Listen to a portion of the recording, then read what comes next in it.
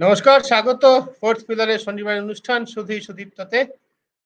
অত্যন্ত ঘটনাবহুল একটা সপ্তাহ, অত্যন্ত তাৎপর্যপূর্ণ কতগুলো বিষয় আমরা আলোচনা করেছি সপ্তাহে, কিন্তু সপ্তাহের শেষেও বলার প্রচুর অবকাশ রয়েছে।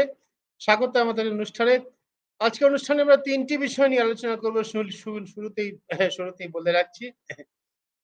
প্রথমত জাতীয় রাজনীতির বিষয় আপনারা সকলেই জানেন। গতকালই হয়ে গিয়েছে Patna conclave mission ২০২৪ no vote two BJP. ১৫টি বিরোধী রাজনৈতিক দল, বিজেপি বিরোধী রাজনৈতিক দল একত্র হলো পাটনাতে। অনেক কথাবার্তা হলো। মিশন ২০২৪ সালে লোকসভা নির্বাচনে বিজেপির বিরুদ্ধে একের বিরুদ্ধে এক প্রার্থী দেওয়া ফর্মুলা, তাই নিয়ে এগোচ্ছে ১৫টি দল। আমরা আলোচনা করব কি তাৎপর্য, কি হয়েছে। অত্যন্ত তাৎপর্যপূর্ণ কিছু বিষয় আছে এর মধ্যে, যা কিন্তু আপনাদের হয়তো সামনে তুলে ধরা হয়নি। আমি তুলে ধরবো কিছুক্ষণের মধ্যে। দ্বিতীয় বিষয়টি নিয়ে যেটা আলোচনা করব সেটাও বহু চর্চিত এই বিষয়। প্রধানমন্ত্রী নরেন্দ্র মোদী আমেরিকা সফরের উল্লেখযোগ্য প্রাপ্তি ও উত্তর না মেলা প্রশ্ন, দুটোই অনেকেই আমাদের বলেন যে fourth pillar with the people প্রচন্ডভাবে Narendra মোদীর বিরোধী সমালোচক। আমাদের কিছু কিছু এরকম মন্তব্য আমরা প্রচুর পাই। হোয়াটসঅ্যাপে আমার কাছে মেসেজ আসে। আমরা নিজেদের সম্পর্কে যে কথা বলি সেটা হচ্ছে আমরা প্রশ্ন করি সকলকে। আমরা সবার কাছে প্রশ্ন করি, প্রশ্নের উত্তর চাই। প্রশ্নের উত্তর না মিললে আমরা তা নিয়ে চর্চা করি। কিন্তু আমরা নিশ্চয়ই বলবো যে অনেক কিছু প্রাপ্তিও রয়েছে এই সফরে, নরেন্দ্র মোদীর সফরে, যা নিয়ে আমরা আলোচনা করব। এবং অবশ্যই আমাদের ঘরে বাংলার রাজনীতি ও পশ্চিমবঙ্গের রাজ্য নির্বাচন কমিশন নামক প্রহসন, যে আমরা দেখছি গত ২ সপ্তাহ ধরে অভিহিত হচ্ছে যে প্রহসন, নির্মম প্রহসন, মানুষের রক্ত যাচ্ছে, প্রাণ যাচ্ছে, তা নিয়ে আমরা আলোচনা করব। তবে শুরু করব আমরা আজকে জাতীয় রাজনীতি নিয়ে। Patna conclave mission ২০২৪। I-PAC Prashant Kishor প্রথম কিন্তু এই ফর্মুলাটা তুলে ধরেছিলেন। এটার জন্য যথেষ্ট গাণিতিক বিশ্লেষণ প্রয়োজন হয়। দেশের প্রতিটি লোকসভা কেন্দ্রের গত ৪-৫টি ভোটের ফলাফলের পুঙ্খানুপুঙ্খ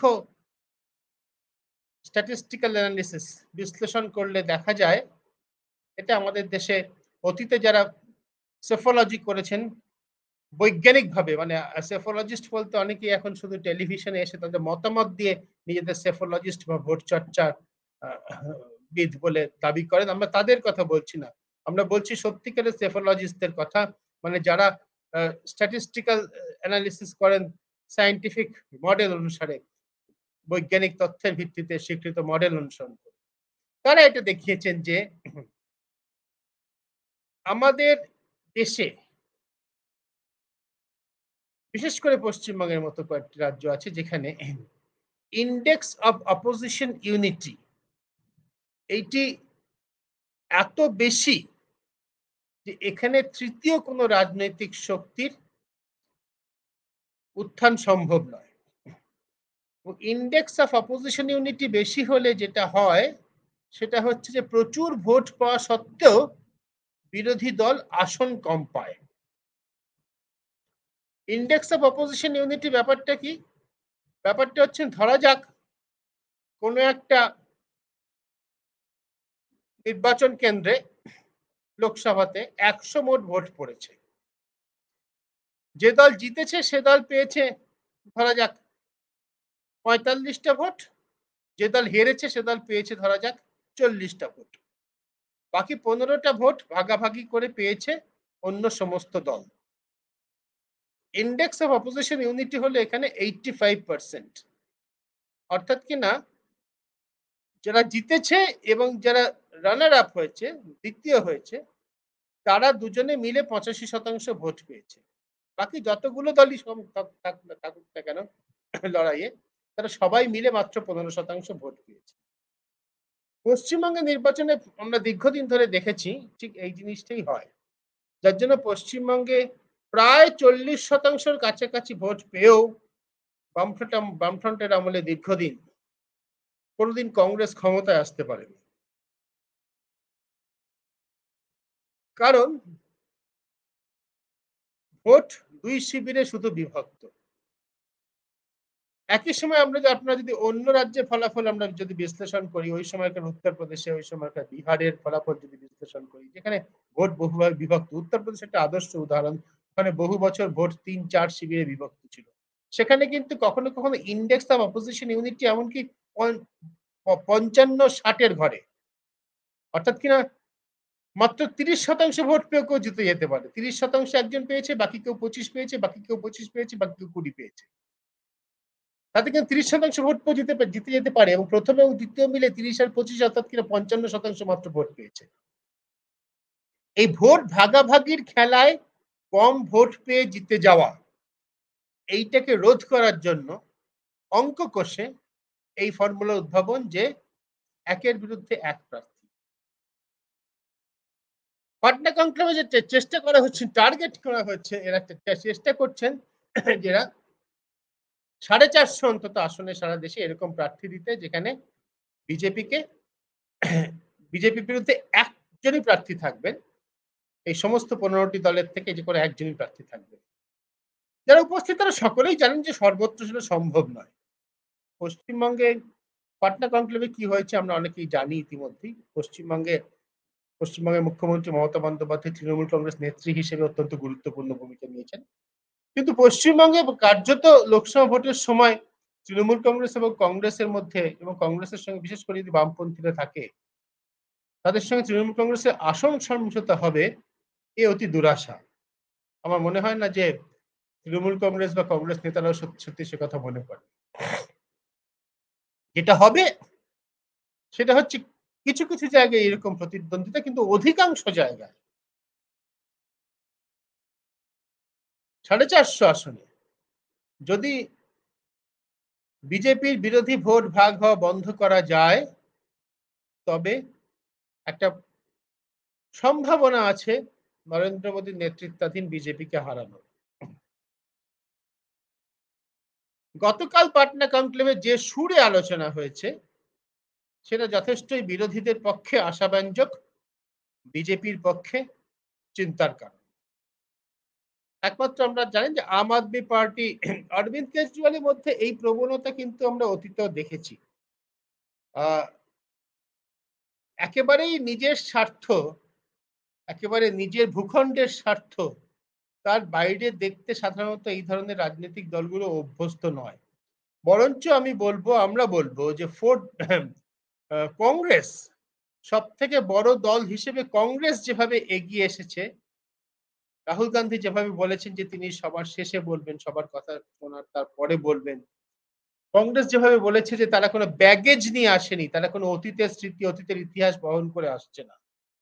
স্বাধীনতার পরে সবথেকে বেশি দিন দেশ শাসন করা, বস্তুত কয়েকটা বছর বাদ দিলে, ১৭-১৮ টা বছর বাদ দিলে স্বাধীনতার পর থেকে ধারাবাহিকভাবে দেশ শাসন করা ৬০ প্রায় ৬০ বছর, ৫৫-৬০ বছর দেশ শাসন করা দল হিসেবে কংগ্রেস যদি আজকে বিরোধীদের সঙ্গে এসে আলোচনা করতে যায়, তবে সেই ব্যাগেজ, সেই অতীতের পূর্বস্মৃতি পুরো পরিবেশকে ভারাক্রান্ত করে রাখবে। কংগ্রেসের পক্ষে সেই ব্যাগেজ নামিয়ে, সেই বোঝা নামিয়ে অন্যদের সঙ্গে সমান আসনে এসে আলোচনা করা সম্ভব নয়।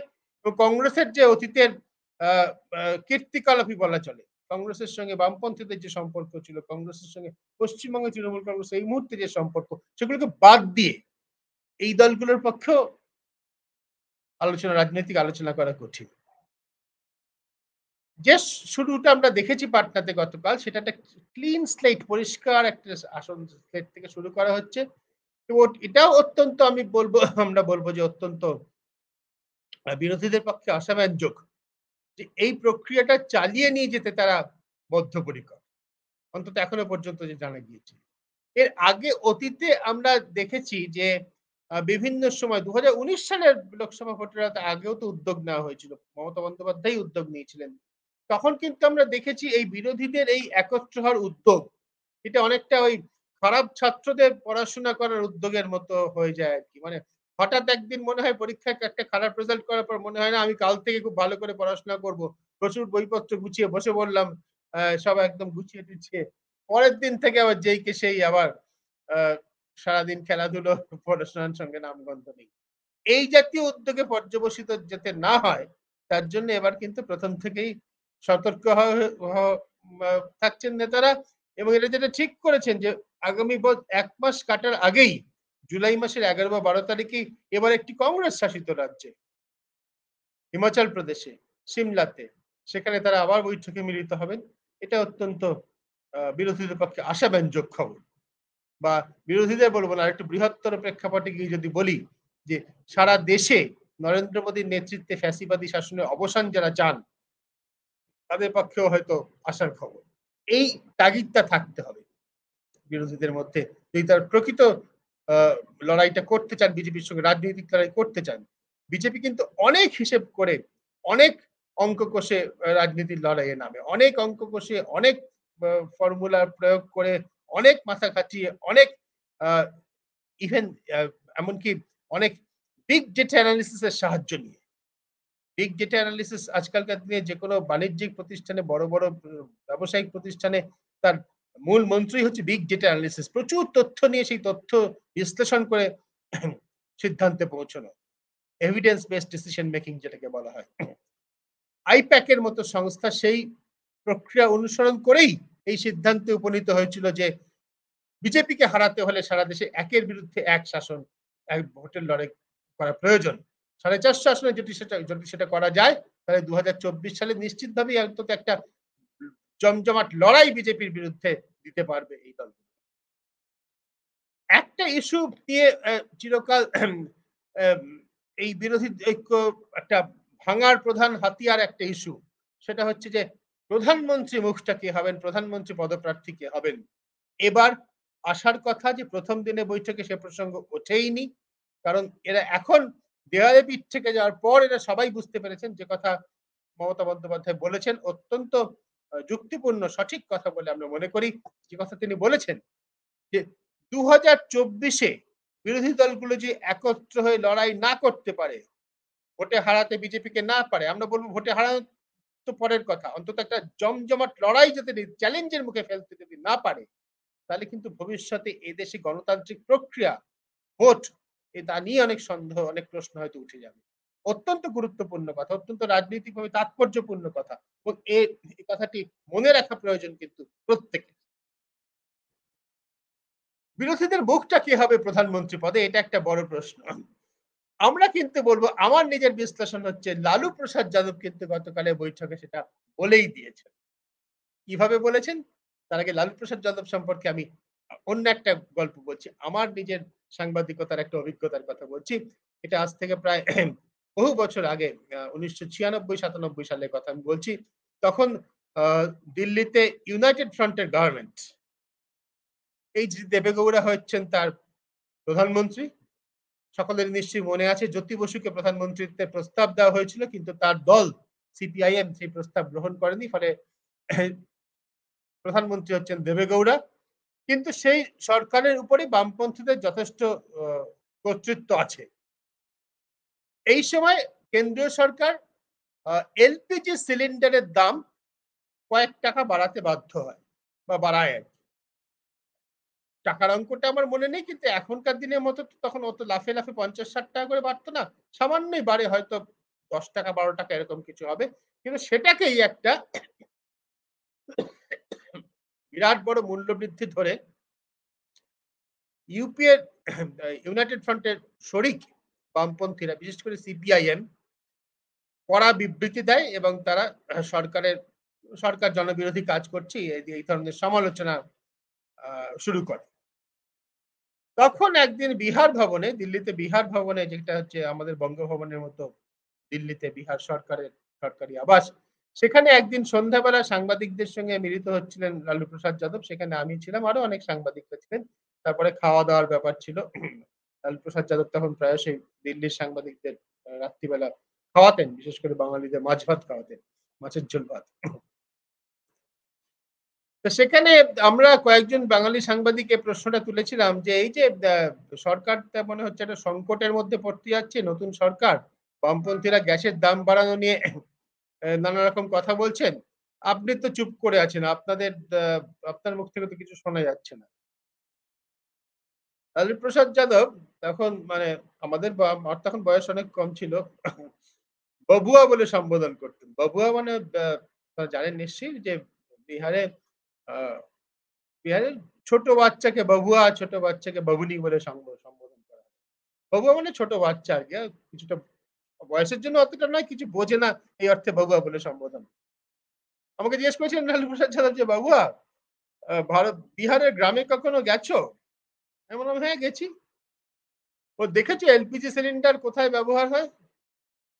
আমি বললাম, "হ্যাঁ, বলুন আপনি কোথায় ব্যবহার হয়?" আমি চুপ করে আছি আমরা। উনি বলেছিলেন যে, "এলপিজি সিলিন্ডার ওই গ্রামের থানেদার পর্যন্ত পৌঁছে। অর্থাৎ কিনা থানার যিনি officer in charge OC, থানেদার LPG cylinder ব্যবহার করেন। হাবিলদারও ব্যবহার করেন না। আর বিহারের গ্রামে হাবিলদার ব্যবহার করেন না মানে সাধারণ মানুষ যাদের ভোটে লালু প্রসাদ যাদব নির্বাচিত হয়েছেন, তাদের কেউই ব্যবহার করেন না। এখন পরিস্থিতি অবশ্যই অনেকটা বদলেছে। কিন্তু মাটির সঙ্গে সংযোগ রাখা লালু প্রসাদ যাদব বুঝতে পেরেছিলেন যে এলপিজি সিলিন্ডারের দাম বাড়ানো নিয়ে ওই জওহরলাল নেহেরু ইউনিভার্সিটি থেকে রাজনীতি করে আসা বামপন্থী রাজনীতিকরা যে চর্চা করছেন, যে বেশি উত্তেজিত হচ্ছেন, তা বাস্তবে তার কোন প্রয়োজন নেই। ভারতের অধিকাংশ মানুষের কাছে এলপিজি সিলিন্ডারের দাম বাড়া কমাতে কিছু যায় আসে না। অন্তত ১৯৯৬, ৯৭ সাল অব্দি যেহেতু আসতো না। এখনো যায় আসে না। এখনো এই প্রধানমন্ত্রী বহু বিজ্ঞাপিত ওই আ উজালা যোজনায় যে সমস্ত সিলিন্ডার দেওয়া হয়েছিল কিছুদিন আগে আমরা দেখেছি। যে সিলিন্ডার কোথাও ব্যবহার হচ্ছে, তার গায়ে দড়ি বেঁধে বাচ্চাকে ঝুলিয়ে মানে বাচ্চার দোলনা তৈরি করা হচ্ছে। কোথাও সিলিন্ডারের উপরে উঠে আ আ মই হিসেবে ব্যবহার করা হচ্ছে। বাড়ির আ রান্নাঘরে কুলুঙ্গিতে জিনিস রাখার জন্য ব্যবহার করা হচ্ছে ইত্যাদি। যাই হোক, ওর কথা মাটির সঙ্গে সংযোগ থাকা লালু প্রসাদ যাদব তার নিজের ভাষায় নিজের মতো করে রাজনীতিকে একভাবে বুঝতেন। গতকাল পাটনা কনক্লেভে কিন্তু লালু প্রসাদ যাদব ঠিক এই কাজটাই করেছেন। তিনি যে কথাটা বলেছেন অত্যন্ত তাৎপর্যপূর্ণ। কি বলেছেন তিনি কোন রাজনীতির কথা বলেননি। তিনি রাহুল গান্ধীকে বলেছেন বিয়ে করে নিতে। বলেছেন, "তুমি বিয়ে করে নাও। এতদিন বিয়ে করছো না। তোমার মাও বলছেন বিয়ে করতে, বিয়ে করে নাও। বিয়ে করলে আমরা বরযাত্রী যাবো।" প্রেক্ষাপটটা কি? প্রেক্ষাপটটা হচ্ছে রবিশঙ্কর প্রসাদ বিহারেরই নেতা, বিজেপি নেতা। তিনি পাটনা কনক্লেভকে ব্যঙ্গ করে বলেছিলেন যে, "ওখানে তো বরযাত্রী এসব এসে গেছে, বর কেউ নেই।" লালু প্রসাদ যাদব যে কথাটা বলেছেন, রাহুল গান্ধীকে বিয়ে করে নিতে বলেছেন, আমার মতে কিন্তু এটা হচ্ছে তার মতে রাহুল গান্ধী যে বিরোধী দলের বিরোধী দলগুলোর সংযুক্তভাবে প্রধানমন্ত্রী মুখ, একথা তিনি রাজনৈতিকভাবে বুঝিয়ে দিয়েছেন। এই বার্তাটি কিন্তু তিনি দিয়েছেন। রাহুল গান্ধীই হচ্ছেন বিরোধীদের প্রধানমন্ত্রী মুখ। লালু প্রসাদ তার নিজের মতো করে বলেছেন, বিয়ে করে নিতে বলেছেন। বরযাত্রীর কথা যেহেতু এসেছিল, বলেছেন, "রাহুল গান্ধী তুমি বিয়ে করে নাও, আমরা সবাই বরযাত্রী যাব।" এই পাটনা কনক্লেভকে বিজেপির নেতারা তুচ্ছ-তাচ্ছিল্য করার জন্য যে সমস্ত ভাষা ব্যবহার করছেন, যে সমস্ত কোন একটি দলের, কোন একটি গোষ্ঠীর যেকোনো আচরণ যদি বিরোধীদের বেশি নিন্দার, বেশি আক্রমণের লক্ষ্য হয়ে ওঠে, তাহলে বুঝতে হবে যে সেটা টার্গেটে পৌঁছচ্ছে, সফল হচ্ছে। এক্ষেত্রে কিন্তু বিজেপি অমিত শাহ বলেছেন আ অমিত শাহ বলেছেন জম্মুতে, জেপি নাড্ডা বিজেপির সর্বভারতীয় সভাপতি তিনি অন্যত্র বলেছেন। সবাই কিন্তু স্মরণ করিয়ে দিয়েছেন অতীতে কংগ্রেসের সঙ্গে তৃণমূলের কি সম্পর্ক ছিল। সিপিএম এর আজকে লালু প্রসাদ যাদব, নীতিশ কুমার ইত্যাদি দেশে ইন্দিরা গান্ধীর আমলে কিভাবে গ্রেপ্তার করা হয়েছিল এসব কথা তারা স্মরণ করিয়ে দিচ্ছেন। অর্থাৎ এই বিরোধী ঐক্য আ বলে এখন যারা একত্র আসছেন, অতীতের ইতিহাস যদি খুঁজে দেখা যায়, তাহলে দেখা যাবে যে এরাই বিবদমান ছিলেন প্রবলভাবে। যেটা তারা বলছেন না, জেপি নাড্ডা বা অমিত শাহ বলছেন না যে ওই সময় বিজেপি কোথাও ছিল না। আজকে বিরোধী দলগুলো এইভাবে একত্র হচ্ছে তার কারণ হচ্ছে বিজেপির সর্বগ্রাসী উপস্থিতি। বিজেপির এই একনায়কতন্ত্রী রাজনীতি, যে রাজনীতি অন্য সব দলকে মুছে দিতে চায়। সেই জন্যই এরা একত্র হচ্ছে। সুতরাং যে পরিপ্রেক্ষিতে আজ থেকে প্রায় ৫০ বছর আগে, গত শতাব্দীর ৬০ এর দশকে জরুরি অবস্থার সময় লালু প্রসাদ যাদব বা নীতিশ কুমারকে তখনকার ইন্দিরা গান্ধী গ্রেপ্তার করেছিলেন। তখনকার কংগ্রেসের সরকারের প্রধান হিসেবে ইন্দিরা গান্ধী গ্রেপ্তার করেছিলেন।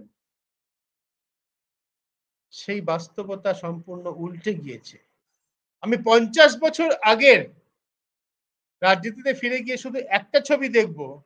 আর তখন বিজেপি কোথায় ছিল, জনসংঘ কোথায় ছিল, আ আরএসএস কোথায় ছিল, তাদের কি প্রভাব ছিল, আ এই সমস্ত দেখব না। তা তো প্রকৃত বিশ্লেষণে হয় না। জেপি নাড্ডা, অমিত শাহ, রবিশঙ্কর প্রসাদ তারা তাদের রাজনীতির কথা বলেছেন।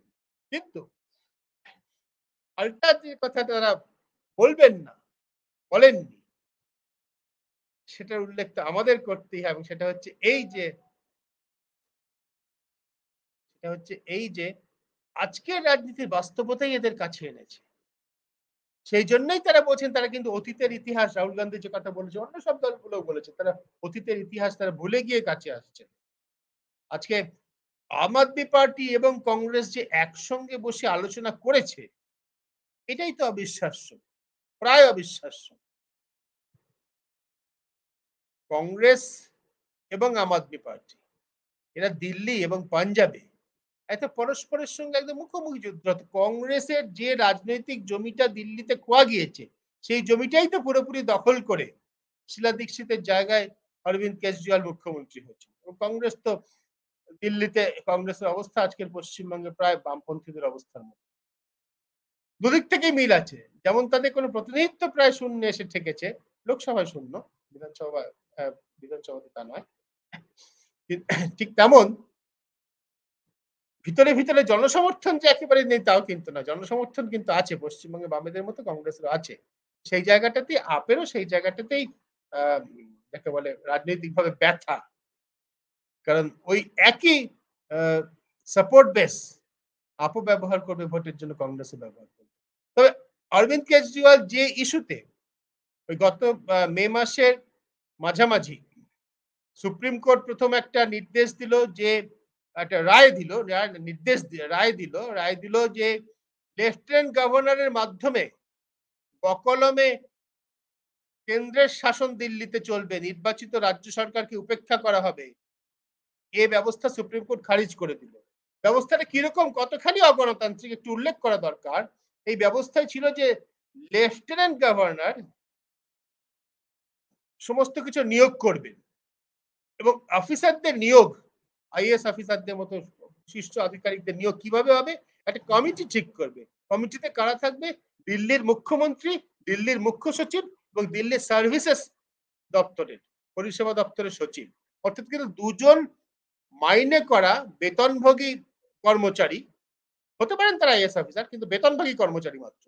দুজন বেতনভোগী কর্মচারী এবং একজন নির্বাচিত মুখ্যমন্ত্রী তাদের এক আসনে নিয়ে আসা হলো এবং দুজন বেতনভোগী কর্মচারী একসঙ্গে ভেটো দিয়ে নির্বাচিত মুখ্যমন্ত্রীর পছন্দকে উল্টে দিতে পারে। এই ব্যবস্থা কি কখনো গণতন্ত্রের গ্রাহ্য হতে পারে? পারে না। অরবিন্দ কেজরিওয়াল তারই প্রতিবাদ করছেন এবং সমস্ত গণতন্ত্র প্রিয় রাজনৈতিক দলেরই এতে প্রতিবাদ করা উচিত। এই এটা তো অর্ডিন্যান্স হয়েছে, এটা বিল হিসেবে পার্লামেন্টে আসতে হবে এবং বিল হিসেবে যখন আসবে তখন সমস্ত রাজনৈতিক দলগুলোকে অবস্থান নিতে হবে। তারা এর পক্ষে থাকবে না বিপক্ষে থাকবে নাকি অ্যাবস্টেইন করবে, ভোট দেবে না। কংগ্রেস সে কথাটাই বলেছে যে বিল হিসেবে আসুক, আমরা তখন বিবেচনা করব। কংগ্রেস বলেছে তার একটা প্রক্রিয়া আছে সিদ্ধান্ত নেওয়ার। লোকসভার নেতা আছেন, রাজ্যসভার নেতা আছেন, পার্লামেন্টারি পার্টি আছে, তারা সিদ্ধান্ত নেবে। কিন্তু অরবিন্দ কেজরিওয়াল যে আচরণটা কালকে করেছেন বলে সব জায়গায় রিপোর্টেড হয়েছে, ঠিকই নিশ্চয়ই, কারণ ওখানে থাকা আমাদের বন্ধু সাংবাদিকদের থেকে আমরা সে কথাই শুনেছি। সেটা কিন্তু এই বিরোধী ঐক্যের যে স্পিরিট তার সঙ্গে সংগতিপূর্ণ নয়। অরবিন্দ কেজরিওয়াল দাবি করছিলেন যে কংগ্রেস ঘোষণা করুক যে অর্ডিন্যান্সের ইস্যুতে তারা আপের পাশে থাকবে। এখন একটি রাজ্য, তাও সেই অর্থে সাংবিধানিক বিচারে দিল্লি, পশ্চিমবঙ্গ বা উত্তরপ্রদেশ যেরকম সম্পূর্ণ রাজ্য সেরকম নয়, কেন্দ্রশাসিত অঞ্চল। একটি রাজ্যের একটি ইস্যুকে কেন্দ্র করে সারা দেশে বিজেপির বিরুদ্ধে, একনায়কতন্ত্রের বিরুদ্ধে একটা লোকসভা নির্বাচন কিভাবে লড়া হবে সেটাকে যুক্ত করে ফেলা, এটা অত্যন্ত অবিমৃষ্যকারিতার কাজ হচ্ছিল। পশ্চিমবঙ্গের মুখ্যমন্ত্রী মমতা বন্দ্যোপাধ্যায় তার রাজনৈতিক পরিণতির পরিচয় দিয়েছেন, তার রাজনৈতিক ম্যাচুরিটির পরিচয় দিয়েছেন।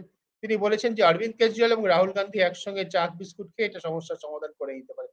সত্যি রাজনীতি এরকম বহু দ্বিপাক্ষিক সমস্যা তারা নিজেদের মধ্যে বসে নিজেদের মধ্যে আলাপ আলোচনা করে মিটিয়ে নিতে হয়। এখানে বহু পক্ষ একসঙ্গে আছে, সেখানে তার সমাধান বা আলোচনা সম্ভব নয়। কারণ তামিলনাড়ুর কাছে বা পশ্চিমবঙ্গের কাছে এটা এমন কোনো বড় ইস্যু নয়।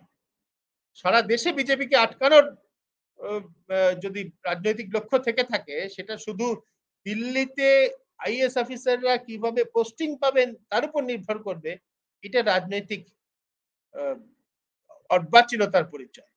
সেই অর্বাচীনতাকে সংশোধন করে পশ্চিমবঙ্গের মুখ্যমন্ত্রী মমতা বন্দ্যোপাধ্যায় তার রাজনৈতিক পরিণতির পরিচয় দিয়েছেন। এ বিষয় নিয়ে অনেক মন্তব্য দর্শকদের রয়েছে। আমি সেগুলো হ্যাঁ, দর্শক নিয়ে নিচ্ছি। ইয়া সৌমিত্র দে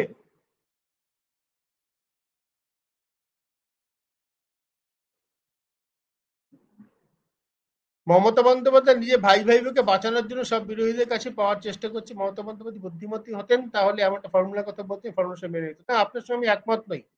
মমতা বন্দ্যোপাধ্যায় রাজনৈতিকভাবে যথেষ্ট বুদ্ধিমতী। মমতা বন্দ্যোপাধ্যায় যথেষ্ট রাজনৈতিক পরিণতি ম্যাচুরিটি আছে, রাজনৈতিক বোধ আছে। হয়তো ২-১ টা কথা তিনি বলে ফেলেন যেগুলো না বললেও হতো বা না বললেও ভালো হতো।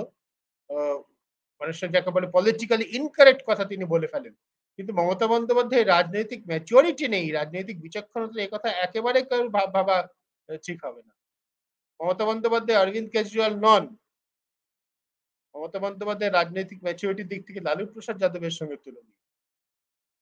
দীর্ঘদিন ধরে এরা মানুষের পালস বুঝে রাজনীতি করে এসেছেন। আজকে মমতা বন্দ্যোপাধ্যায়ের রাজনীতি কারো পছন্দ না হতে পারে। বিশেষ কোনো কারণে তিনি এমন কোনো সিদ্ধান্ত নিতে পারেন যার সঙ্গে নৈতিকতার বিরোধ আছে। তা বলে তিনি বুঝছেন না এটা ঠিক নয়।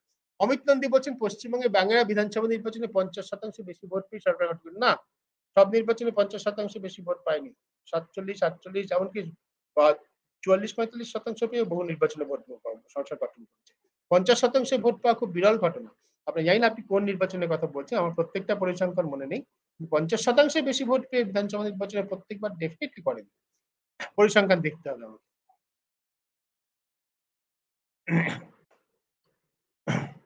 বিশ্বনাথ লাহিড়ী বলছেন যে ইনডেক্স এর কথা বলছেন সুদীপ্ত মানে আমি ইনডেক্স অপোজিশন ইউনিটির কথা বলছিলাম। মনে হয় তার চরমতম রূঢ়তম উদাহরণ দেখেছে পশ্চিমবঙ্গ সেটা ৮৭ বিধানসভা ভোটে।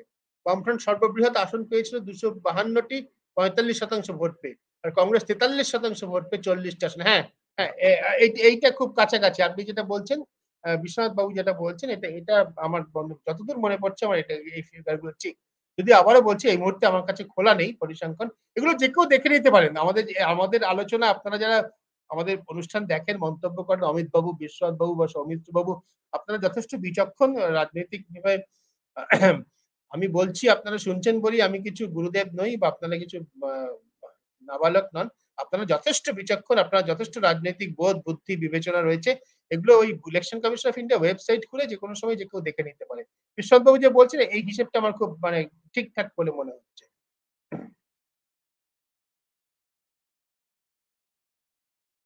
সৌমিত্র দে বলছেন মমতা বন্দ্যোপাধ্যায় যদি সত্যি বিজেপি বিরোধী হতো তাহলে বলতো যে আসুন আমরা ওয়েস্ট বেঙ্গল থেকে বিজেপিকে শূন্য করতে আমরা বাম কংগ্রেস সবাই মিলে বিজেপির বিরুদ্ধে একজোটে ভোট লড়াই করি। হ্যাঁ, সেটা ঠিক কিন্তু ওই এটা আপনি বলছেন এটা রাজনীতি না করলে সৌমিত্র বাবু রাজনীতি না করলে কথা বলা যায়। রাজনীতি করলে কথা বলা যায় না। আ কংগ্রেসের তৃণমূল কংগ্রেস এবং সিপিএম কে বামপন্থীদের প্রচুর আসন ছেড়ে দিয়ে তৃণমূল কংগ্রেস পশ্চিমবঙ্গে ৪২ টার মধ্যে কটা আসনে লড়বে? তৃণমূল কংগ্রেস তো উত্তরপ্রদেশে কোনো আসন জিতবে না, কর্ণাটকে জিতবে না, গুজরাটে জিতবে না, রাজস্থানে জিতবে না। পশ্চিমবঙ্গই তৃণমূল কংগ্রেসের একমাত্র ভরসা। সুতরাং পশ্চিমবঙ্গে এদের সঙ্গে একেবারে পুরো দরজা খুলে সমস্ত আসন সমঝোতা করে নিলে তৃণমূল কংগ্রেসের নিজের শক্তি ক্ষীণ হয়ে যাবে সারা দেশের তুলনায়। সেটা তারা কেন করবে? রাজনীতি তো ভারসাম্যের খেলা। একটা কম্প্রোমাইজ এর কথা, একটা নতুন ফর্মুলার কথা, তারাই বলতে পারে যাদের কিছুটা ক্ষমতা আছে। পাটনা কনক্লেভে গতকাল যে আলোচনা হয়েছে আপনারা শুনেছেন যে বামপন্থীরা কি বলেছে সেটা নিয়ে কাগজে খুব বড় কিছু বেরিয়েছে? কোন কাগজে কিন্তু খুব বড় কিছু বেরোয়নি। বামপন্থীদের নিজেদের কাগজগুলো ছাড়া। তার কারণটা কি? তার কারণটা বামপন্থীদের বার্গেনিং পাওয়ার গলার স্বরটা এখন খুব স্তিমিত হয়ে গেছে। ১ম ইউপিএ সরকারের আমলে ২০০৪ সালে বামপন্থীদের ৬২ জন এমপি ছিল লোকসভায়। তখন তাদের গলার স্বরটা খুব জোরদার ছিল। সেই জোরদার গলার স্বরের অনেক সুফল এখন সারা দেশের মানুষ ভোগ করছে। যার মধ্যে একটা হচ্ছে কর্মনিশ্চয় ১০০ দিনের কর্মনিশ্চয়তা প্রকল্প। একটা হচ্ছে ফুড সিকিউরিটি অ্যাক্ট। সুতরাং গলার স্বরটা জোর রাখার জন্য সংখ্যা বাড়াতে হয়। সংখ্যা বাড়ানোর জন্য কেউই বলবে না যে, ঠিক আছে তুমি এসে যত খুশি আসন নিয়ে নাও। আমি বিজেপিকে রোখার জন্য আমি ছেড়ে দেব।" না, এটা রাজনীতি নয়। রাজনীতি এভাবে হয় না। এরকম হলে হয়তো খুব ভালো হতো। কিন্তু রাজনীতি এভাবে হয় না। বরঞ্চ তৃণমূল কংগ্রেসের উপর পাল্টা চাপ কংগ্রেসের সৃষ্টি করা উচিত। আশা করি সফলভাবে করতেও পারবে। যে তৃণমূল কংগ্রেস যেন মেঘালয়তে গিয়ে, গোয়াতে গিয়ে, ত্রিপুরাতে গিয়ে ভোটে না লড়ে। সেই চাপটা দিতে পারে। পশ্চিমবঙ্গে তৃণমূল কংগ্রেসকে আসন ছাড়তে বলে লাভ নেই। ওটাতে লাভ আছে। আমার ধারণা যদি শেষ পর্যন্ত সত্যিকারের এই ৪৫০ আসনে 1:1, 1 against 1 ফর্মুলা হয়, তাহলে তৃণমূল কংগ্রেসকে সেই জায়গায় ছাড়তে হবে। এবং সেই জায়গায় ছাড়তে তৃণমূল কংগ্রেসকে হয়তো অন্য দলরা একসঙ্গে মিলে চাপও দেবে। সেটা হচ্ছে সেই বার্গেনিংটা করা সম্ভব। এটা সম্ভব না। কেডি রায় বলছেন, দিদির বক্তব্য সত্যি হলে দিদিরই তো পোয়া বড়। দেখুন, পোয়া বড় তো রাজনীতিতে যেকোনো দলই করার চেষ্টা করবে। পোয়া বড় করার চেষ্টার মধ্যে তো কোনো অপরাধ নেই। বিজেপি তো চেষ্টা করবেই সবথেকে বেশি আসন জিততে। তৃণমূল কংগ্রেস তো চেষ্টা করবেই বেশি আসন জিততে। মূল লক্ষ্যের থেকে যাতে বিচ্যুত না হয় সেটা হচ্ছে দেখার জিনিস। অমিত নন্দী বলছেন, লালু প্রসাদ যাদবের মন্তব্যের গতকালে আপনার বিশ্লেষণ ঠিক। ধন্যবাদ আপনার মতামতের জন্য। হ্যাঁ, লালু প্রসাদ অত্যন্ত চতুর, অত্যন্ত বিচক্ষণ পরিণত পলিটিশিয়ান। তিনি হাসতে যে কথা বলেন তার তাৎপর্য বুঝতেও অন্য পলিটিশিয়ানদেরই অনেক সময় লাগে। গতকাল লালু প্রসাদ যে কথা বলেছেন যে, তুমি বিয়ে করো, আমরা সবাই বরযাত্রী যাব। রাহুল গান্ধী থাকে কোথায়? দিল্লিতে। দিল্লিতে বরযাত্রী কারা যাবে? সবাই মিলে বরযাত্রী যাবে রাহুল গান্ধীর সঙ্গে। এই বিরোধী দলগুলো যাবে। রাহুল গান্ধী যে প্রধানমন্ত্রী পদে মুখ, লালু প্রসাদ পরিষ্কার ইঙ্গিত দিয়েছেন। আমার ধারণা ওখানে উপস্থিত রাজনৈতিক নেতাদের মধ্যে সকলে না হলেও মমতা বন্দ্যোপাধ্যায়, শরদ পাওয়ার, নীতিশ কুমার, এরা এগুলো বোঝার বুঝতে এদের না পারার কথা না। এরা বুঝতে পেরেছেন। কিন্তু যেহেতু এটা এজেন্ডাতে ছিল না এবং সকলেই জানেন এই মুহূর্তে যদি প্রধানমন্ত্রিত্ব প্রসঙ্গটি ওঠে, প্রধানমন্ত্রী পদের দাবিদারকে এই প্রসঙ্গ যদি ওঠে, উঠলেই এই আলোচনা, বিরোধীদের এই আলোচনা আ ভেস্তে যাওয়া প্রায় নিশ্চিত। সুতরাং এই প্রসঙ্গ না তুলে তারা এই কাজটা করে গিয়েছেন। বিশ্বনাথ লাহিড়ী বলছেন, রাহুল গান্ধী গুজরাট, অরুণাচল দ্বিতীয় ভারত জোড়ো যাত্রা সম্পন্ন করলে তার নেতৃত্ব নিয়ে প্রশ্ন উঠবে না। আমার মনে হয় তারপরে রাহুল আগামী সিকি শতকের জন্য মসনদ দখল করে থাকবেন। এগুলো খুবই অনেক দূরবর্তী ভাবনা আপনার। নেতৃত্ব নিয়ে কংগ্রেসের মধ্যে কোনো প্রশ্ন নেই। কিন্তু কংগ্রেসের বাইরে প্রশ্ন উঠবেই। প্রশ্ন উঠবেই। কারণ বারবার বিশেষ করে এই পরিবারতন্ত্রকে আক্রমণ করা হয়েছে এবং রাহুল গান্ধী নিজেও এখন যে রাজনীতি করছেন, আমি জানি না আগামী দিনে কি হবে।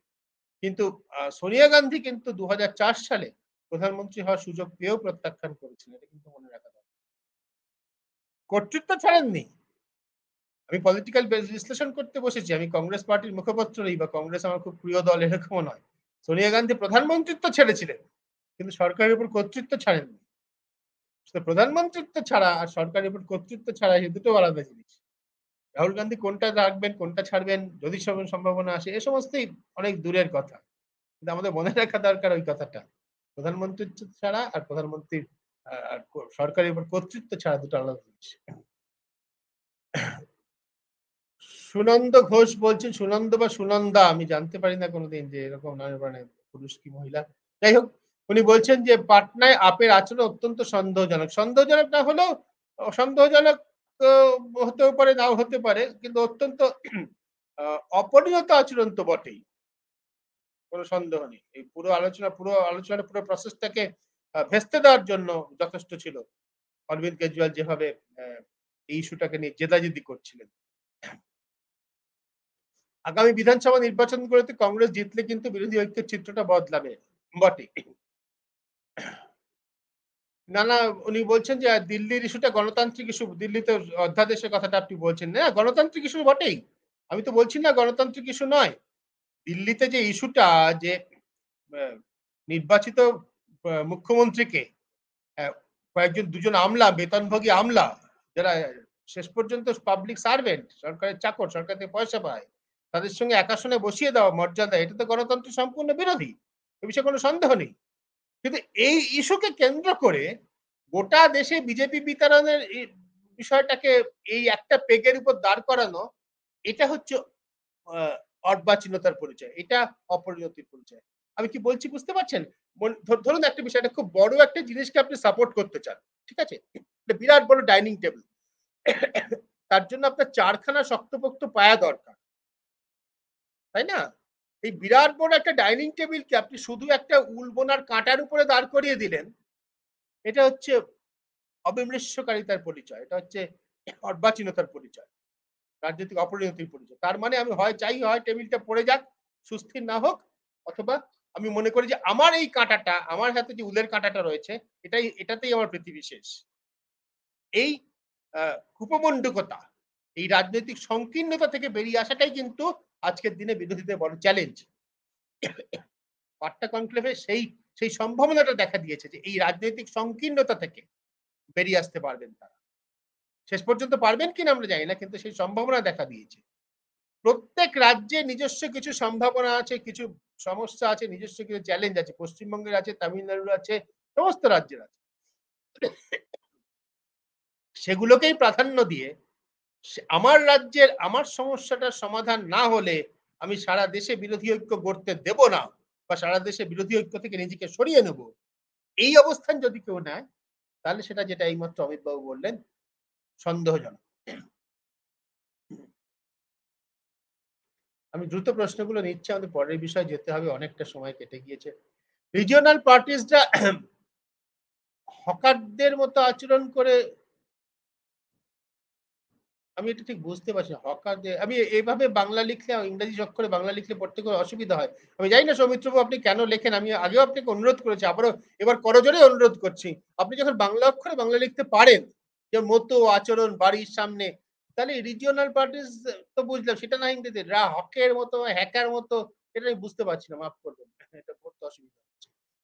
মমতার যে বেশি আসন পাবে ফর্মুলা মানে কি বিরোধীরা নিজেদের মধ্যে লড়তে পারে? তাহলে বিরোধী ভোট ভাগ হয়ে যাবে। তা এটা কিন্তু এখনো অস্পষ্ট। বিরোধীরা কোথাও, কোথাও নিশ্চয়ই নিজেদের মধ্যে লড়বে। এ বিষয়ে কোনো সংশয় নেই। বিশেষ করে পশ্চিমবঙ্গ বা কেরালের মতো রাজ্যে, যেখানে পশ্চিমবঙ্গ অবশ্যই এখন বিজেপি রয়েছে। যে রাজ্যে বিজেপি নেই, যেমন কেরালা। কেরালাতে কি কংগ্রেস বিরোধী ঐক্যের স্বার্থে লোকসভা ভোটে লড়বে না? বা বামপন্থীরা বিরোধী ভোটে লড়বে না? নাকি ১০ টা আসনে ২০ টা আসন কেরালায়, ১০ টা আসনে বামপন্থীরা লড়লে ১০ টা আসনে কংগ্রেস লড়বে? তৃতীয় সম্ভাবনাটা যদি হয়, বাস্তব হয়, আমি অত্যন্ত অবাক হব। অত্যন্ত অবাক হব। কিন্তু কেরালাতে যখন ভোট হচ্ছে, বা কেরালাতে যারা রাজনীতি করছেন, তাদের মাথার একটা অংশে রাখতে হবে, বিরোধীরা এখন যেভাবে ভাবছেন, যে ২০ টা আসন দিয়ে দেশের অ্যা ভাগ্য নির্ধারিত হয় না। সারা দেশে লোকসভাতে ৫৪৩ টি আসন আছে। কেরালার ২০ টি কেরালার লোকের পক্ষে খুব গুরুত্বপূর্ণ। পশ্চিমবঙ্গের ৪২ টি পশ্চিমবঙ্গের লোকের পক্ষে খুব গুরুত্বপূর্ণ। কিন্তু আজকে যে কেরালার রাজ্যপাল কেরালা সরকারকে নাস্তানাবুদ করে অগণতান্ত্রিক পদ্ধতিতে অবৈধভাবে নাস্তানাবুদ করছেন, নাকে দড়ি দিয়ে ঘোরাচ্ছেন, বা পশ্চিমবঙ্গের ক্ষেত্রে, তামিলনাড়ুর ক্ষেত্রে এই রাজ্যপালরা কিন্তু কেন্দ্রের দ্বারা নিযুক্ত হয়ে আসছে। শুধু কেরালা দিয়ে আমি যদি ভাবি, শুধু পশ্চিমবঙ্গ নিয়ে ভাবি, তাহলে কিন্তু ভবিষ্যতে ঐরকম একটা, আমি পশ্চিমবঙ্গে, আমি ঠিক আছে, আমার ঘরে আমি রাজা, তোদের তাতে কি হতেই পারে। কিন্তু দিল্লির শাসনটা যদি সম্পূর্ণভাবে আমার বিরোধী হয়, আমার উপর পীড়নকারী হয়, যেভাবে সিবিআই, ইডির মতো সংস্থাকে ব্যবহার করা হচ্ছে শুধু বিরোধীদের নাস্তানাবুদ করার জন্য, তা যদি চলতে থাকে, তাহলে সেটা কি সব মিলিয়ে শেষ পর্যন্ত বিরোধী দলগুলোর পক্ষে ভালো হবে? হবে না। হবে না বলেই মমতা বন্দ্যোপাধ্যায়ের মতো বিচক্ষণ রাজনীতিক এটা বুঝতে পেরেছেন। তাই জন্য তিনি বলেছেন যে এই ভোটটা না হলে ভবিষ্যতে আগামী দিনে ভোট হবে কিনা সন্দেহ। এ কথাটার তাৎপর্য, এ কথাটার গুরুত্ব আমাদের বুঝতে হবে। সুব্রত দাশগুপ্ত বলছেন, দুয়ারে নির্বাচন, চারিদিকে সন্ত্রাস, নির্বাচন বন্ধ হওয়া উচিত, না হলে আর্টিকেল ৩৫৫ ধারা প্রয়োগ করে নির্বাচন করা উচিত। সুব্রতবাবু পশ্চিমবঙ্গে পঞ্চায়েত নির্বাচনের কথা বলছেন। হ্যাঁ, নিশ্চয়ই আমরা এই প্রসঙ্গটা আসবো। এই প্রসঙ্গটা আমরা আসবো। কিন্তু ওই এটা দেখুন, এইটাই হচ্ছে আর যেটা আমি এতক্ষণ ধরে বলার চেষ্টা করছি, সুব্রতবাবু যে কথা বললেন, হ্যাঁ, আজকে পশ্চিমবঙ্গের মাটিতে দাঁড়িয়ে পশ্চিমবঙ্গ নিয়ে যখন আলোচনা করছি, পঞ্চায়েত নির্বাচন অত্যন্ত গুরুত্বপূর্ণ এবং আমরা নিশ্চয়ই সে প্রসঙ্গে আলোচনায় আসবো। আজকের আলোচনাতে আসবো।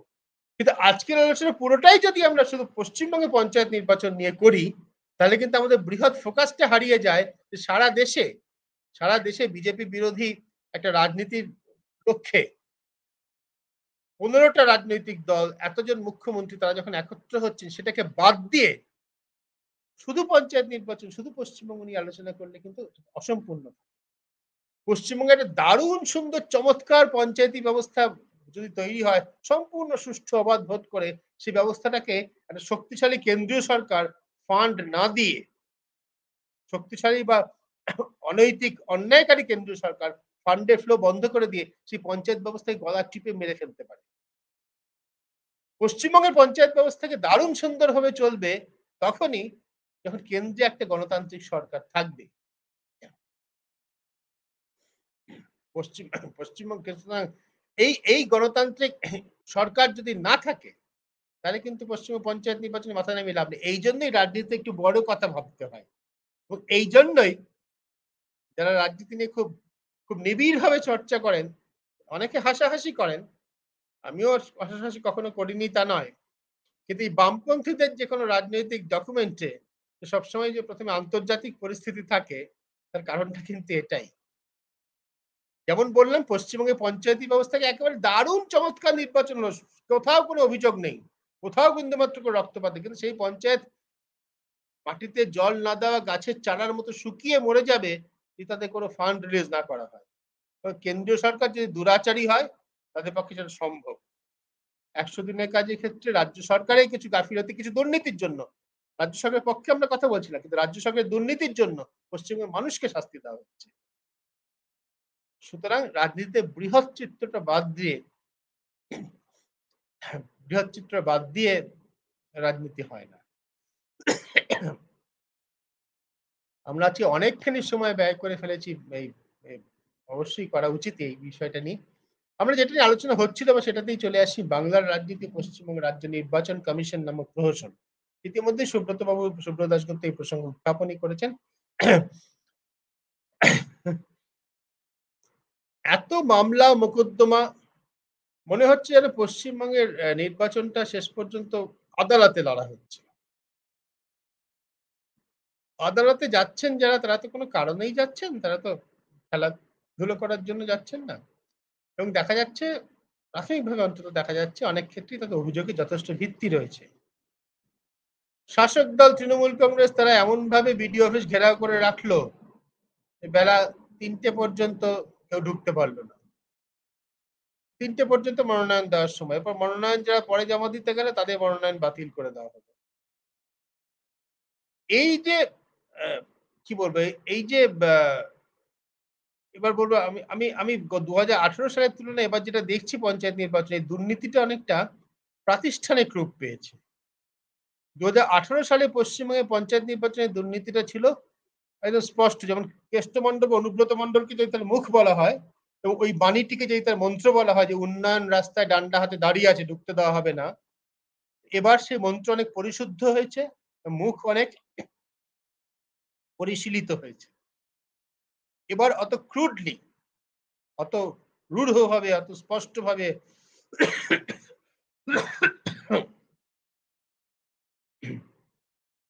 গোদা বাংলায় অত কাঁচাভাবে হুমকি দেওয়া হচ্ছে না। এবার দেখা যাচ্ছে পুরো জিনিসটা অনেক আগের থেকে পরিকল্পনা করা। নির্বাচন কমিশনার নিযুক্ত হলেন। প্রথমবার আপত্তি সত্ত্বেও যে কারণেই হোক রাজ্যপাল তার নামে অনুমোদন দিলেন। তিনি আসার ২৪ ঘন্টার মধ্যে নির্বাচন ঘোষণা করে দিলেন। মাত্র ৬ দিন মনোনয়নের সময়। তার মধ্যে একেবারে শেষ দিন শেষ মুহূর্তে শাসক দল প্রচুর মনোনয়ন জমা দিয়ে দিল। যেন সেগুলো আগের থেকে স্ক্রুটিনি করা ছিল। যেন সেগুলো আগের থেকেই সরকারের দ্বারা পরীক্ষা করা ছিল। এই সমস্ত কিছুটার মধ্যে একটা খুব দীর্ঘমেয়াদী পরিকল্পনার ব্যাপার আছে। এই পরিকল্পনা ক্রমশ চোখের সামনে আসছে। এই পরিকল্পনা যেখানে ঘা খেয়েছে সেখানে ভাঙর চোপড়ার মতো ঘটনা ঘটেছে। যেখানে, যেখানে প্রতিরোধ হয়েছে, সেখানে, সেখানে হিংসার ঘটনা ঘটেছে, সেখানে, সেখানে আদালতেও গিয়ে মামলা মোকদ্দমা হয়েছে।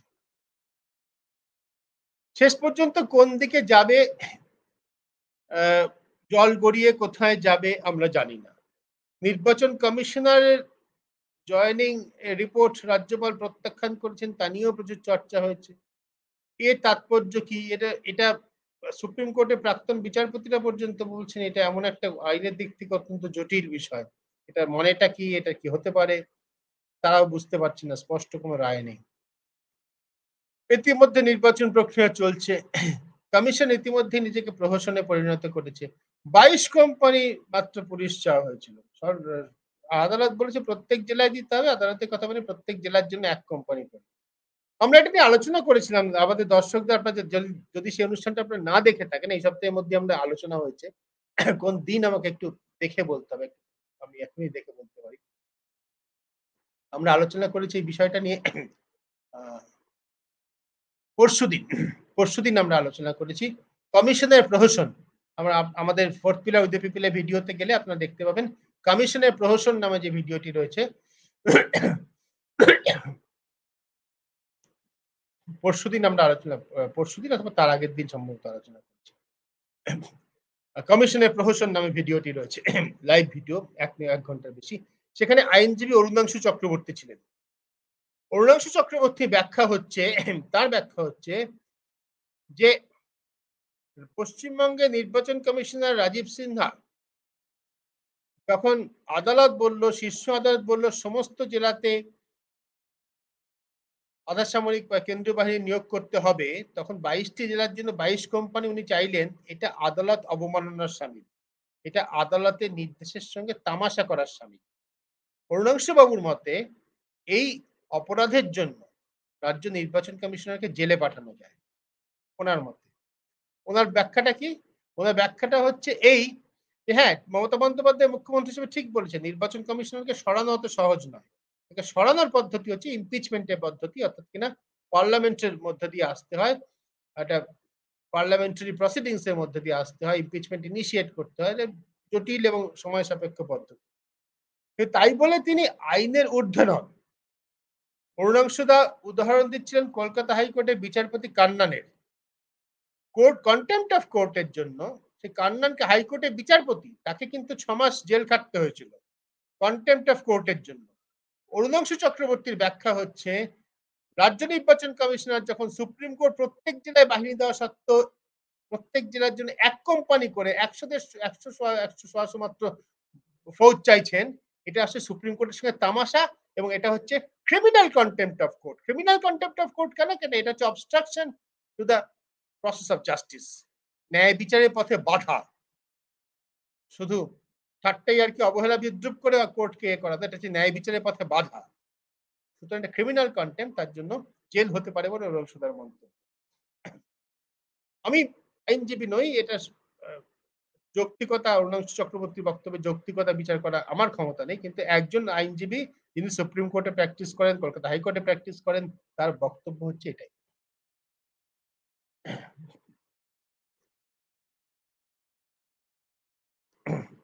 আ আমি দর্শকদের আবারও মন্তব্য পরপর রয়েছে, একটু স্ক্রিনে নিয়ে নিই। আপনারা মন্তব্য করছেন, সঙ্গে আছেন, দেখছেন। অমিত নন্দী সুনন্দ ঘোষ বলছে আমার বিশ্লেষণের সঙ্গে সহমত। আমি বোধহয় বৃহত্তর রাজনীতির কথা যখন বলছেন তখন এই কথাটা বলছেন উনি।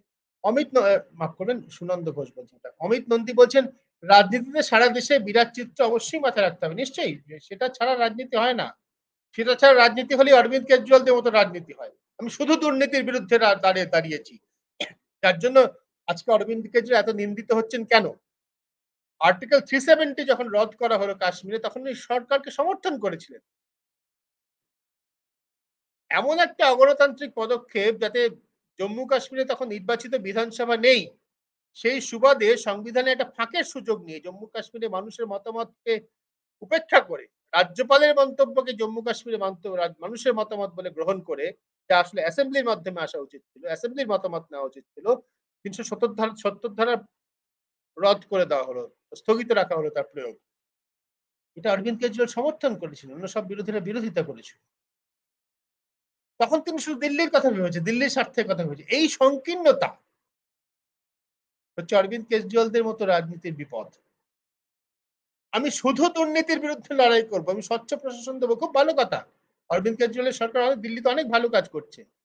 কিন্তু এই ভালো কাজ ভালোভাবে আমি প্রশাসন চালাবো, অথচ সেকুলারিজম এর বিষয়, ধর্মনিরপেক্ষতার বিষয়, জাতিভেদের বিষয়, লিঙ্গ সাম্যের বিষয় আমার কোনো মতামত থাকবে না। যেখানে দেশের সেকুলার চরিত্র আহত হচ্ছে সে বিষয়ে আমার কোনো মতামত নেই। যেখানে নারী নিপীড়িত হচ্ছে সে বিষয়ে আমার কোনো মতামত নেই। এটা কোনো রাজনীতি হতে পারে না। Fourth pillar with the people দৃঢ়ভাবে একথা বিশ্বাস করে। আমি বারবার বলি, আমরা বারবার একই কথা বলি যে রাজনীতি একটা সামগ্রিক দৃষ্টিভঙ্গি থাকতে হবে। সেটা বামপন্থীদের একরকম, বিজেপির একরকম, কংগ্রেসের একরকম। কিন্তু থাকতে হবে। বিজেপির কিন্তু একটা সামগ্রিক দৃষ্টিভঙ্গি আছে। সেটা হয়তো অনেকের পছন্দ নয়। এই অনুষ্ঠান যারা দেখেন আমি জানি অনেকেরই সেটা পছন্দ নয়। তাদের একটা বড় দৃষ্টিভঙ্গি নেই সে কথা কিন্তু বলা যাবে না। দেশ কিভাবে চলা উচিত, সমাজ কিভাবে চলা উচিত এ বিষয়ে তো একটা ভাবনা আছে। ভারতীয় উপমহাদেশের মানচিত্রটা কিরকম হওয়া উচিত এ বিষয়ে তাদের খুব নির্দিষ্ট ভাবনা আছে। সে অনেক ভাবনার সঙ্গে আমি একমত নই। কিন্তু ভাবনা নেই এমন নয়। অরবিন্দ কেজরিওয়ালদের মতো পার্টির, আম আদমি পার্টির মতো সমস্যা হচ্ছে তাদের এই ভাবনাটাই নেই। সেই জন্য বড় খেলায়, বড় মাঠে খেলতে আসলে কিন্তু এই ধরনের খেলোয়াড়দের নিয়ে বিপদ আছে। মানে আশঙ্কা থেকে যায় তারা ঠিকমতো শেষ পর্যন্ত টিকবে কিনা। নির্বাচন কমিশনের প্রসঙ্গে রাজ্য নির্বাচন কমিশন প্রসঙ্গে সুনন্দ ঘোষ বলছেন, নির্বাচন কমিশন কাজ করছে কিন্তু রাজ্যপাল বলছেন উনি ওনার নিযুক্তিতে সই করছেন না। নিযুক্তিতে সই করেছেন। এটা নিযুক্তিতে সই করছেন, নিযুক্তিতে সই করেছেন। নিযুক্ত হওয়ার পর যে রিপোর্ট পাঠিয়েছেন জয়েনিং করার পর যে আমি জয়েন করেছি প্লিজ এটাকে অ্যাকসেপ্ট করুন। সেই চিঠিটা রাজ্যপাল অ্যাকসেপ্ট করেননি। না, এরকম উদ্ভট ব্যবস্থা সত্যি আগে কখনো হয়নি। এটা আপনি কি বলছেন? সুব্রত দাশগুপ্ত বলছেন দুর্নীতি মানুষের মনকে নাড়া দিয়েছে সে কারণে প্রতিরোধ হচ্ছে। অবশ্যই পশ্চিমবঙ্গের ক্ষেত্রে অবশ্যই সেটা সঠিক। সন্ত্রাস যেখানে বিরোধী ডাল বিরোধী আমি এটা বুঝতে পারছি বিরোধীরা যেখানে ঐক্যবদ্ধ হচ্ছে এরকম কিছু। জয়ন্ত চ্যাটার্জি বলছেন অবশেষে কি রাজনৈতিক দূরদর্শিতা পরিচয় দেখাবেন আমাদের নেতারা? একের বিরুদ্ধে এক প্রার্থী সত্যি হলে ভারতীয় রাজনীতি ম্যাচিওরড হলো বলে মনে করা যাবে। হ্যাঁ, হ্যাঁ, আমি আপনার সঙ্গে জয়ন্তবাবু সত্যিই একমত। যদি যে বৃহত্তর দৃষ্টিভঙ্গির কথা আমি বারবার বলছি, আমরা এখানে আলোচনা করছি এবং আপনারাও সেই মর্মেই মন্তব্য করছেন দেখে বোঝা যাচ্ছে। সেই বৃহত্তর দৃষ্টিভঙ্গিকে যদি সত্যি, সত্যি তারা মান্যতা দেয়, নিজেদের ছোটখাটো লাভ লোকসানের কথা না ভাবতে পারে। ছোটখাটো লাভ লোকসান মানে কিন্তু দুর্নীতির সঙ্গে আপোস করা কিন্তু একটা বড় ইস্যু এখানে। আমার মন্ত্রী, আমার আত্মীয়, আমার দলের লোক চুরিচামারি করেছে, চুরি করেছে। তারা ধরা পড়বে। সেই জন্য ইডি সিবিআই কে যাতে হাত না লাগায় তাদের গায়ে সেজন্য আমাকে কেন্দ্রীয় সরকারকে তোয়াজ করে চড়তে হবে।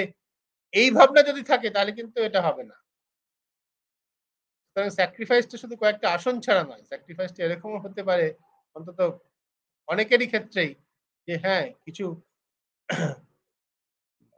আসন ছাড়া শুধু নয়, কিছু রাজনৈতিক আরো বড় রাজনৈতিক ক্ষতিও স্বীকার করতে হতে পারে। সেই বৃহৎ রাজনীতিটা করছেন কি আমাদের দেশের রাজনীতিকরা? এই প্রশ্নটার উত্তর পাওয়া যাবে ওই সিমলাতে যে কনক্লেভ হবে জুলাই মাসে এবং তারপর পরবর্তীকালে এটা ধাপে, ধাপে হয়। আগামী ১ বছর ধরে এই প্রশ্নের উত্তর আমরা পেতে থাকব। বিরোধী দলের শক্তি বৃদ্ধি পেয়েছে। হ্যাঁ, নিশ্চয়ই বৃদ্ধি পেয়েছে বটেই। শহরে বসে আমরা ধারণা করছি গ্রামের দুয়ারে সরকার কন্যাশ্রী মমতাকে এগিয়ে দেবে। সরকারের দুর্নীতি নিয়ে প্রতিবাদ আদৌ গ্রামে প্রভাব বিস্তার করেছে কিনা সেটাই নির্বাচনে প্রমাণ হবে। হ্যাঁ, হ্যাঁ, ঠিকই, ঠিক। বিশ্বনাথ লাহিড়ী বলছেন ওয়াশ হ্যান্ডস এবার প্লিজ পশ্চিমবঙ্গে অগ্রগতির রূপরেখা নিয়ে একটা পর্ববারী আলোচনার সূচনা করুন। বর্তমান বাংলার সৃষ্টি সময় বিজ্ঞানীদের আবিষ্কার জনসমক্ষে এনে আপনার চ্যানেলে আবার অনুরোধ যাচ্ছে। হ্যাঁ, ধন্যবাদ। অনুরোধ আপনি বারবারই জানান। আমরাও চেষ্টা করছি। করব আমরা নিশ্চয়ই। আমাদের আরেকটু গুছিয়ে নিয়ে কিছু আমরা কনসলিডেশন প্রক্রিয়ার মধ্যে আছি। সেটা হয়ে গেলে আমরা এটা করব। অনেকক্ষণ সময় চলে গিয়েছে। আজকে আমরা আমাদের তৃতীয় এবং শেষ বিষয়ে আসি যেটাকে খুব অল্প সময়ের মধ্যে আমাদের কভার করব। নরেন্দ্র মোদী আমেরিকা সফরের উল্লেখযোগ্য প্রাপ্তি এবং উত্তর না মেলা প্রশ্ন। জানি ইতিমধ্যে চর্চা হয়েছে, তা আমি আলোচনা করব না। আমরা তো গতকালই এটা নিয়ে আলোচনা করেছি। একটা প্রি রেকর্ডেড অনুষ্ঠান আপনারা দেখেছেন। যেখানে আমরা আলোচনা করেছি প্রধানত ভারত-মার্কিন সম্পর্কের দিকগুলো নিয়ে। তারপরে গতকাল গভীর রাতে যেটা হয়েছে সেটা হচ্ছে আ আ রাষ্ট্রপুঞ্জের সাধারণ সভায় নরেন্দ্র মোদির ভাষণ, প্রধানমন্ত্রীর ভাষণ। তাতে বোধহয় প্রধানমন্ত্রী খুব সুন্দর, সুন্দর কথা বলেছেন। গণতন্ত্র ১৪ বার গণতন্ত্র শব্দটি উল্লেখ করেছেন। গণতন্ত্র কিভাবে ভারতের ধমনীতে বইছে এ সমস্ত বলেছেন। খুব সুন্দর, সুন্দর কথা। সন্দেহ নেই।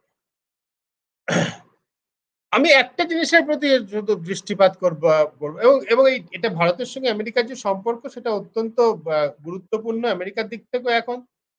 কিছুটা চীনকে আ কাউন্টার ব্যালেন্স করার জন্য চীনের বিপক্ষে একটা শক্তিশালী দেশ আমেরিকার সঙ্গী দরকার। বহু বছর পাকিস্তানের উপরে আমেরিকা বাজি রেখেছে কিন্তু পাকিস্তানের পক্ষে এখন আর সেটা সম্ভব নয়। পাকিস্তান এখন প্রায় একটা ব্যর্থ রাষ্ট্র পর্যবসিত হয়েছে। সেখানে ভারতের গুরুত্ব অনেক বেশি।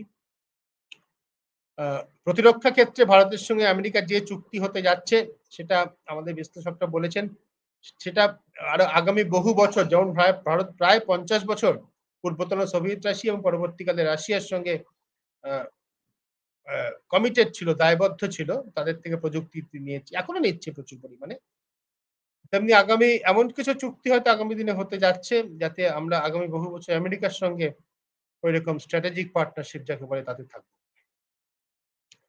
মানবাধিকারের বিষয়টি ভারতে গণতন্ত্রের প্রকৃত গণতন্ত্রের বিষয়টি মানে প্রধানমন্ত্রী ভাষণের কথা বলছি না। সত্যি, সত্যি ভারতে গণতন্ত্রের কি অবস্থা?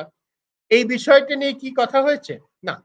আমেরিকা বা ভারতের পক্ষ থেকে যেটা অফিসিয়াল স্টেটমেন্ট দেওয়া হয়েছে তাতে আমেরিকা এই বিষয়টা খুব জোরদারভাবে তুলেছে বা ভারত আ নিয়ে আলোচনা হয়েছে এরকম কোনো উল্লেখ নেই। কিন্তু অত্যন্ত তাৎপর্যপূর্ণ যে বিষয়টা যেটার উপরে আমি সবথেকে বেশি জোর দেব সেটা হচ্ছে প্রাক্তন president Barack Obama. Barack Obama মোদির সঙ্গে প্রেসিডেন্ট বাইডেনের যে সাক্ষাৎকার হোয়াইট হাউসে হলো সবথেকে গুরুত্বপূর্ণ যেটা ডিনারের যেখানে সাক্ষাৎকার, তার ঠিক আগে সিএনএন এর একটা প্রচারিত ইন্টারভিউতে বারাক ওবামা বললেন, একদম ভারতে পরিষ্কার করে ভারতের সংখ্যালঘুদের উপর পীড়নের কথা তুললেন। বললেন যে যদি একটা বিষয় নিয়ে আলোচনা করার কথা হয় তাই এই বিষয়টা আমি হলে তুলতাম এবং এটা বলতাম যে ভারত কিন্তু যদি ক্রমশ এই ঘটনাটা ঘটতে থাকে সংখ্যালঘুদের উপর পীড়ন ইত্যাদি ঘটনা ঘটতে থাকে তাহলে ভারতের পক্ষেই কিন্তু মানে একত্র থাকা সংহতি রক্ষা করা কঠিন হবে। এবারে কতগুলো তথ্য আমরা দেখি। আজকে প্রেসিডেন্ট বাইডেন ৮ বছর প্রেসিডেন্ট বারাক ওবামার ভাইস প্রেসিডেন্ট ছিলেন। বারাক ওবামা প্রেসিডেন্ট বাইডেনের প্রচারে খুব বড়ভাবে অংশ নিয়েছিলেন। বারাক হুসেইন ওবামা বলে তিনি শপথ নিয়েছিলেন যখন প্রেসিডেন্ট হন প্রথম। কারণ তার পূর্বপুরুষদের মধ্যে যে মুসলিম লিনিয়েজ আছে, মুসলিম পূর্বপুরুষ আছে সেটা তিনি উল্লেখ করেছেন প্রেসিডেন্টের শপথ নেওয়ার সময়। আমি প্রেসিডেন্ট থাকলে একথা বলতাম। একজন প্রাক্তন প্রেসিডেন্ট যিনি প্রবলভাবে রাজনীতির মধ্যে রয়েছেন একথা বলার অর্থ হচ্ছে আমরা নিশ্চিতভাবে এর থেকে সিদ্ধান্ত নিতে পারি আসলে আলোচনায় এ প্রসঙ্গ উঠেছে। ২ রাষ্ট্রপ্রধানের মধ্যে আলোচনায় ২ দেশের শীর্ষ স্তরে আলোচনায় এ প্রসঙ্গ উঠেছে এবং এ প্রসঙ্গ সরকারিভাবে বিবৃতিতে উল্লেখ করা হবে না। এটাও ঠিক হয়েছে। তাছাড়া কূটনীতিতে এটা হতে পারে না। প্রাক্তন প্রেসিডেন্ট বলছেন একই দলের যে আমি হলে এটা উল্লেখ করতাম, তারই একদা সহযোগী বর্তমান প্রেসিডেন্ট উল্লেখ করেননি, এটা হতে পারে না। কূটনীতিতে এভাবেই বলে দেওয়া হয় যে এটা উল্লেখ করা প্রয়োজন, উল্লেখ করা হয়েছে। আমরা দেখব যে আগামী দিনে সত্যি, সত্যি সংখ্যালঘুদের উপর পীড়ন বন্ধ করার ক্ষেত্রে বা সংখ্যালঘুদের চিহ্নিত করে তাদের উপর পীড়ন এর ক্ষেত্রে কোনো পরিবর্তন হয় কিনা। একটা উল্লেখযোগ্য জিনিস কিন্তু আমরা আগেই দেখেছি।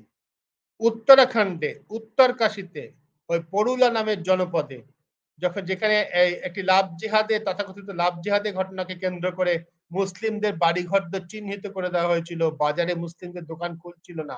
তারপরে লাভ জেহাদকে কেন্দ্র করে একটা মহাপঞ্চায়েতের ডাক দিয়েছিল হিন্দুত্ববাদী সংগঠনগুলো। ১ম এ অন্য সংগঠনের নামে ডাক দেওয়া হয়েছিল। ১ম এ ওই ব্যাপার মন্ডল অর্থাৎ ব্যবসায়ীদের সমিতি এবং তারপরে দেবভূমি সংরক্ষণ অভিযান এরকম কিছু নামে ডাক দেওয়া হয়েছিল। পরবর্তীকালে কিন্তু বজরং দল এবং বিশ্ব হিন্দু পরিষদ। বজরং দল হচ্ছে আমরা জানি যে আরএসএস এর সবথেকে সক্রিয় এবং সবথেকে আ মিলিটেন্ট সবথেকে মিলিটেন্ট যেটা শাখা অংশ। তারা এর ডাক দিয়েছিল। উত্তরাখণ্ডের বিজেপি সরকার কিন্তু সেই মহাপঞ্চায়েত হতে দেয়নি, বন্ধ করে দিয়েছে। প্রধানমন্ত্রী নরেন্দ্র মোদীর আমেরিকা সফরের আগেই।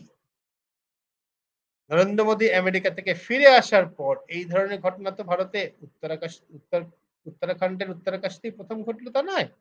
নরেন্দ্র মোদী ভারতে এটা প্রায়শই ঘটছে, বারবার ঘটছে। ভবিষ্যতে এ ধরনের ঘটনার ক্ষেত্রে সরকার কি অবস্থান নেয় আমরা দেখব।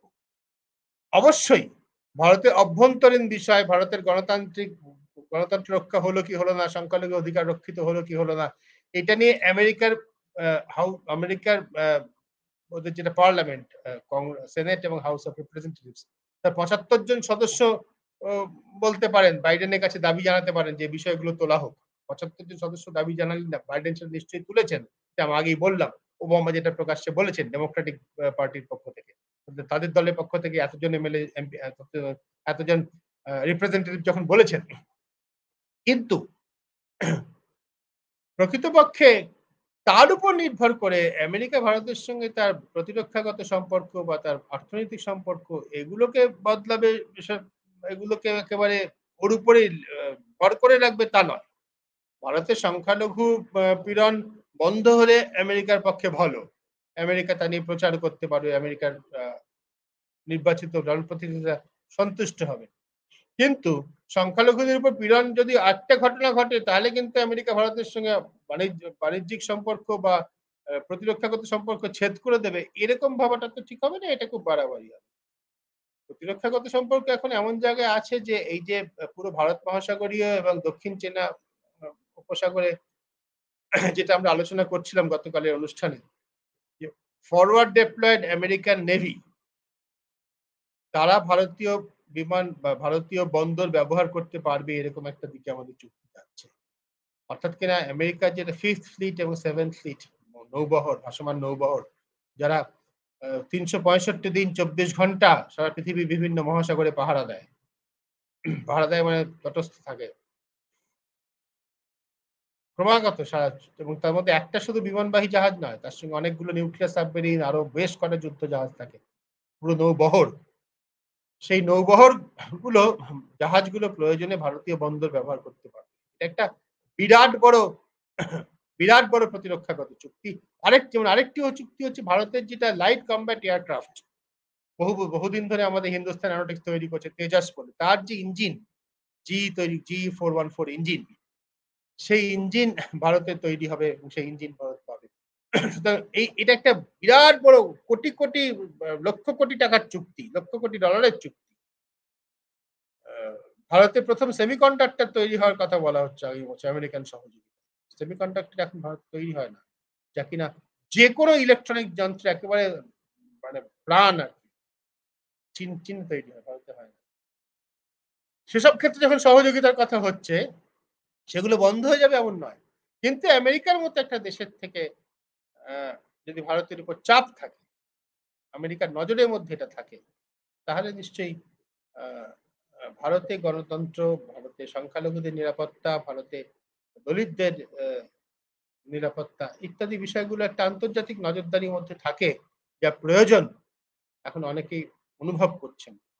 কারণ অনেক ক্ষেত্রেই বিশেষ করে যেখানে রাজ্য সরকারও বিজেপির মানে তাদের কিন্তু এই সংখ্যালঘু স্বার্থের বিষয়ে তারা উদাসীন, সংখ্যালঘু পীড়ন বিষয়ে তারা সম্পূর্ণ কোন ব্যবস্থাও নেন না, অভিযোগও নেন না। সেটা মারাত্মক আকার ধারণ করছে। বারাক ওবামা যে কথা বলেছেন মনে রাখা দরকার, হিমন্ত বিশ্ব শর্মা আসামের মুখ্যমন্ত্রী বিজেপি, তিনি বলেছেন আমাদের দেশে অনেক হুসেন ওবামা আছে, তাদের বিরুদ্ধে আগে ব্যবস্থা নেওয়া হবে।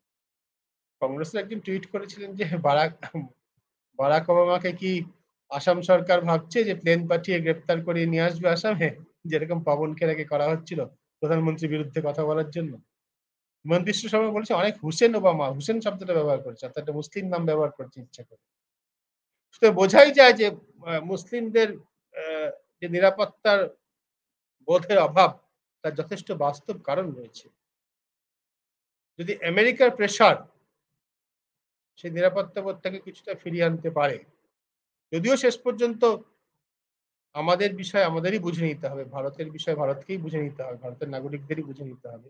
তবুও আমেরিকার মতো দেশের একটা চাপ নিশ্চয়ই কিছুটা কার্যকর হবে বলে মনে করা যেতে পারে।